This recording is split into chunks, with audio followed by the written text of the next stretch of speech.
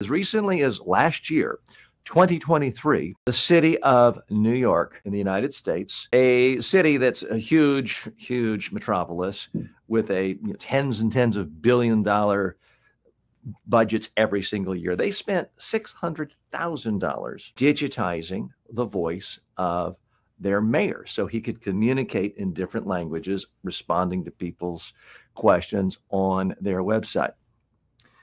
And when I checked as recently as yesterday, it was still sort of in the text version. They may have it on other parts of their websites, but they spent a lot of money on that. But that's much more affordable than a few years before, where presumably you would have had to spend millions and millions of dollars and have the power of supercomputers at your disposal to ingest all of the data, the audio files, the video files, and to be able to process it that way. Now, where are we? Here we are in May of 2024, and there are consumer platforms out there that allow you to do just that. Input all of your ideas, and the first level is it could then answer questions as you or as an individual or as an institution in a text format. Now, big corporations, big airlines, big hotels have been doing this for years. But now it has percolated down to everyday users. Consumers can do this.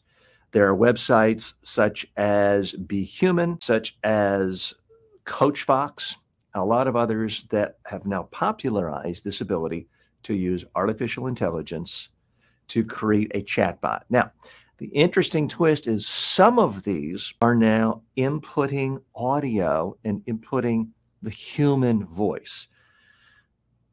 This was either impossible a short time ago or so wildly expensive it was beyond the reach of anything other than large governments or the largest of corporations. Now, like everything else with computing power and artificial intelligence, it's gotten so much less expensive and so much easier. So today we're at the point where someone who's kind of a technological moron can use this technology. Who do I mean by calling someone a moron?